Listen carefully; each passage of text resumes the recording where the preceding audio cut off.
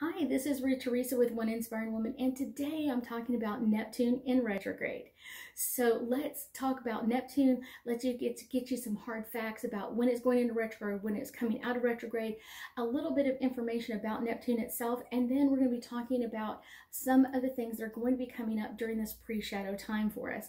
And then I'm going to pull some angel cards and get us a little bit deeper insight into all of things Neptune in retrograde related. So let's get in there on some dates. So Neptune in retrograde started March 4th, 2021. It will station full retrograde from June 25th through December 1st.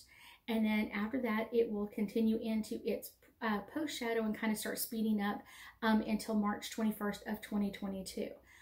Neptune will be retrograding in its planet that it rules it, which is the sign of Pisces. And so this is going to kind of bring some enlightenment to us. It's going to bring some extra energy to us. And one of the things that it's going to do is it's probably for most of us going to start to amp up our spiritual side, our clairsensitive sides, our clairaudient side. Things are going to start amping up in our psychic gifts and kind of bringing some new issues or some new things as this starts to amp up during this retrograde cycle. One of the other things is that is kind of an interesting thing. While Neptune's in retrograde and this energy keeps slowing down for us in post-shadow, we may feel like our personal boundaries are not as strong as they really should, and we may end up dropping them because it's really hard, especially for clairsensitives. We are easily distracted, and that boundary can kind of just disappear for us. This is something to really hold on to, because if we let go of our personal boundaries, we may end up dealing with dishonest people, getting into schemes or scams that we wouldn't have been into, people cheating on us, or kind of others bringing us illusions or interesting energy to us that isn't true or fair for us to deal with at this time. One of the things that's really interesting about Neptune in retrograde is that it usually has this very soft spiritual kind of kick in the behind of what are you ready to amp up on your abilities and what's coming forward. It not only happens for people like myself, but it will happen for other people as well, and that side will just start amping up on its own. One of the other things is Neptune is known as the dreamy blue planet. So Neptune's going to be affecting our dreams, especially in the pre-shadow and full retrograde. It's going to be amping up our dreams.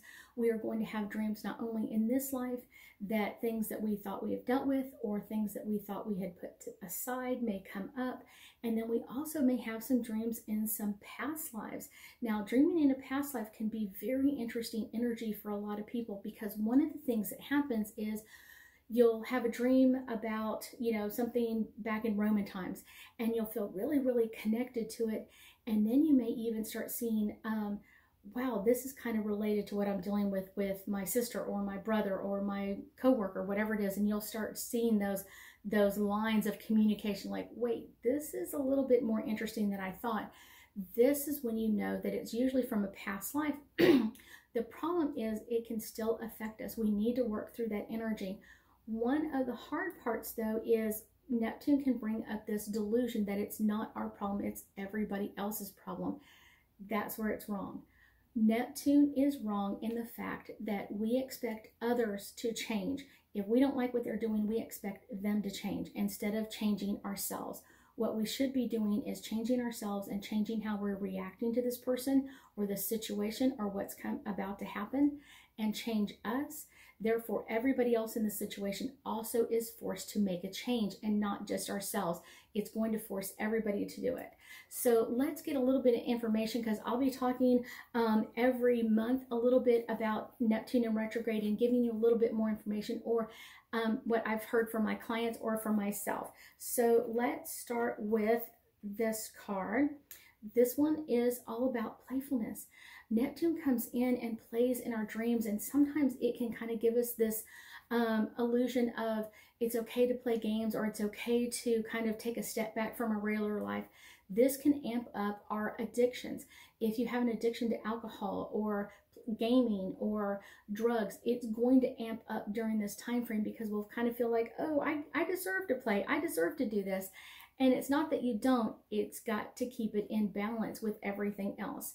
Listening to your dreams, listening to what is coming up in your dreams. Write your dreams down. I often tell people that are dreamers to jot down their dreams as soon as they wake up, everything that they possibly can, and start bringing that energy in. I will tell you a little secret though.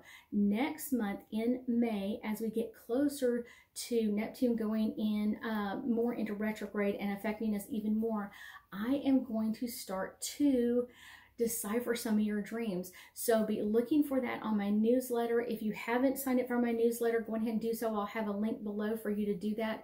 But I will be doing dream interpretation at least once a month on my Thursday Night Live events during Neptune in retrograde. And that is a great way to kind of get the full story or what's about to happen. Retreat. Retreat is a really interesting one, and I get is this is all about our personal boundaries. When we take a step back from our personal boundaries, when we retreat from our personal boundaries, a lot of times people will go, oh, the fence is down, we can run over it. It's really not. Rethink that fence. Rethink what you're bringing into your life. Rethink what you have been dealing with or doing in this area. And if it's a personal boundary that you continue to have with someone, then you need to stay in that energy. You need to stay really, really strong in that. And I know that's most difficult for our clairsensitives, but I will tell you it's something that you can definitely do. I thank you so much for joining me, and I know that we'll be talking again soon.